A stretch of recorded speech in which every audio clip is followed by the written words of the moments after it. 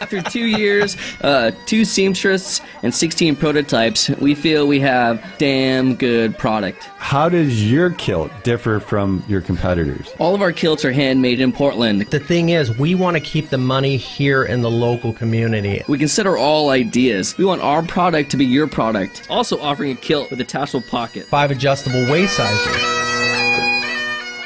A baby kilt and kids kilt, Stumptown mini kilt for the ladies. What are the sizes we're doing? Short and extra short. Oh yeah, most definitely. Striped pants, Vest. corset, bustles, top hats, bowlers, like steampunk apparel, and vaudevillian focused apparel.